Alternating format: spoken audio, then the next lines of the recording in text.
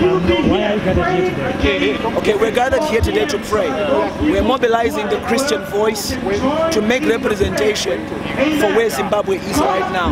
We can't afford to be silent, and we're also helping Zimbabweans to remain hopeful, to remain determined, and to remain encouraged. Because a lot of people are starting to lose hope, but we can't lose hope because that's all that we have. But most importantly, it's a time and a chance for us to make declarations of what we want to see Zimbabwe becoming, and not just to keep quiet and stay in the background. And that's why we're here today. We'll be here again tomorrow. So we said it yesterday, we're here today, we're here again tomorrow, all the way until the end of the week, until Mugabe goes, and until we start to see progress in a new Zimbabwe.